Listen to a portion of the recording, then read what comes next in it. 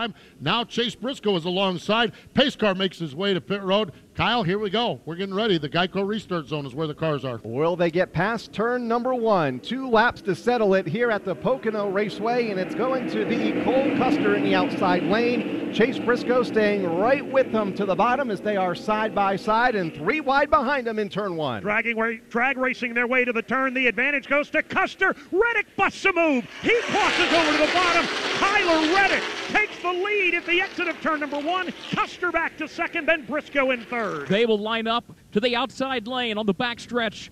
Off the end of the back straightaway into turn 2. Tyler Reddick trying to hang on to the lead now that he's got it, and he's got his hands full. Here's Cole Custer trying to rally back with a shove from Chase Briscoe. Just a couple of car lengths separating the top 2. You've got Tyler Reddick, then you've got Cole Custer, Chase Briscoe. That's your top 3. They're back in turn number 3. To the bottom of the racetrack goes that Chevrolet Camaro. At the front of the field, it's Tyler Reddick. Tyler Reddick leads, but Cole Custer is bird dogging him off turn number 3. They come off from turn number 4, trying to break the draft. Custer hangs the left, hangs the right. Reddick down to the inside. Now Custer looks to the high side. Toward turn 1 they go. Reddick zigs and zags, bobs and weaves, and he's opened up a 3-car length advantage. Just a few laps to go. Cole Custer was up by 12 seconds.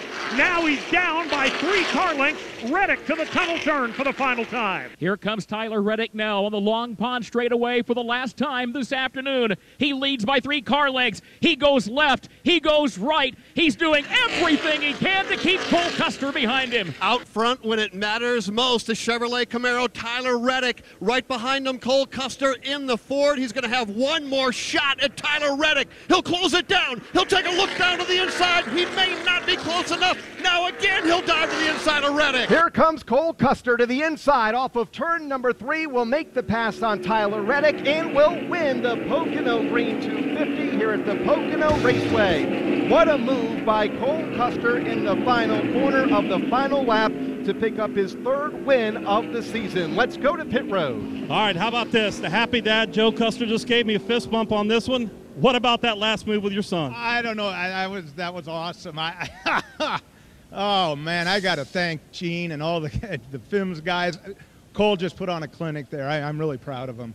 And Mike Chiplett and all the team and all the guys at the shop. This stuff doesn't come easy. And that's a good racer we raced against there. And I love seeing he and Bell.